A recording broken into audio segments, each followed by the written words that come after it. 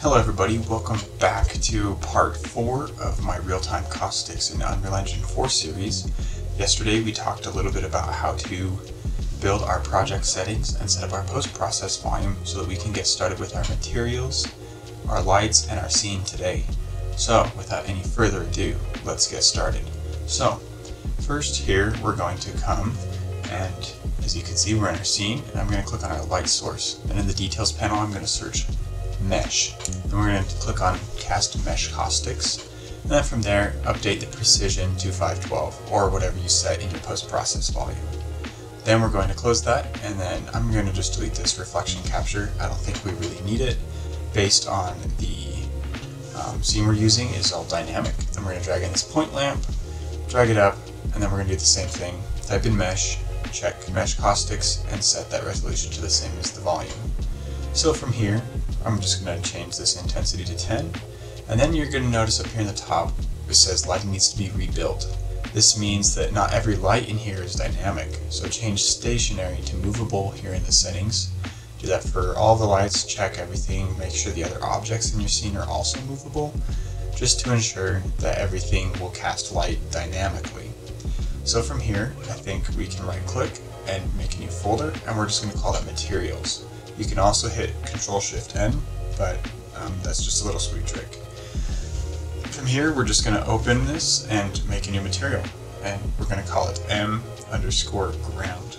This is our base ground material, and it's going to be super simple. So I'm just going to bring this up here and right-click and promote all of these to parameters all the way until roughness. So we're just going to set this to a nice gray color, and yeah, that looks good. Okay, metallic, promote it to a parameter. Specular, we're going to set that to 0.5 over on the left side. Okay, and then we are, okay, let me just line those up, sorry. Oh, never mind, it's not worth it. Okay, promote the roughness, and we're just going to set that to 0.2. So, moving on from here, we can see that looks pretty nice. You can do the normal and the ambient occlusion, but for now we're just going to leave it at that. Save it and close it. Next, we're going to right click and make it an instance. From here, I'm going to get rid of instance and just add an I after the N. This is just standard procedure that Unreal Engine documents recommend, and that's looking pretty nice. So from here, we're just going to click on basic, drag in a cone, and we're just going to use this as our object to cast shadows and caustics in our scene.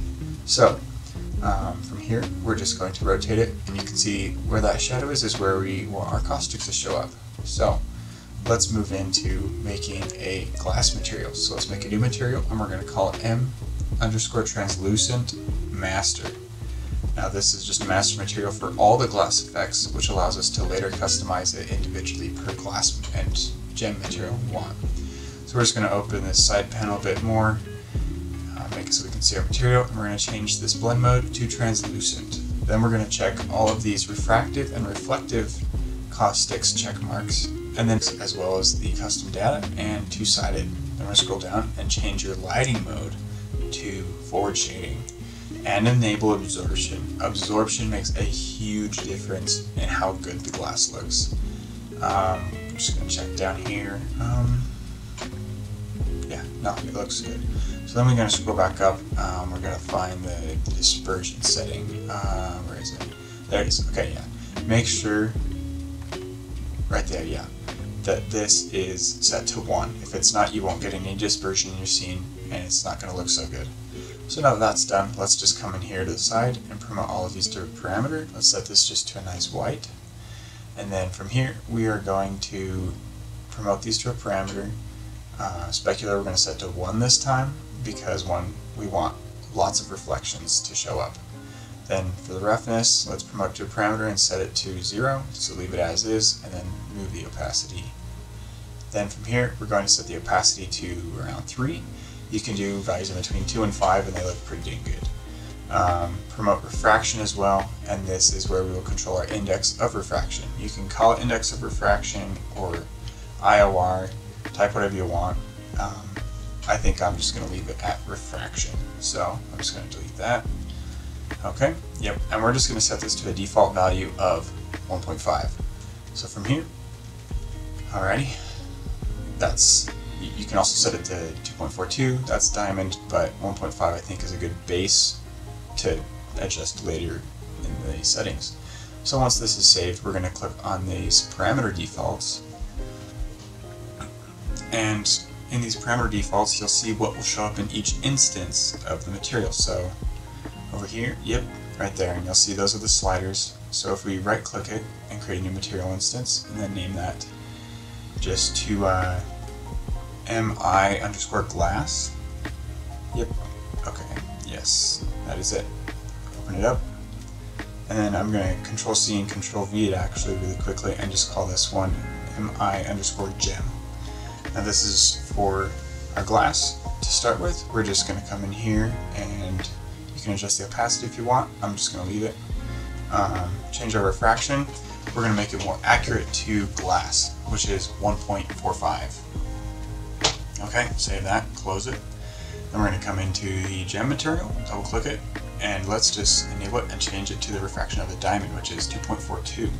Save that, and then we're just going to close that. And we're just going to take the glass material and we're going to apply it to this. We're going to apply it to this cone. So make sure the cone is movable. You don't want it static, so double check that it's movable as well. And then we're going to drag that glass material onto that cone, and boom, you are already seeing your caustics. This is so exciting. I love it. So from here, we're just going to rotate it, kind of get an idea, and from there, we're going to move into part 5, where we will be learning how to take this into the sequencer and optimize our movie render queue console variables to produce the best result possible. So, go watch part 5 with me in the next video. Thanks.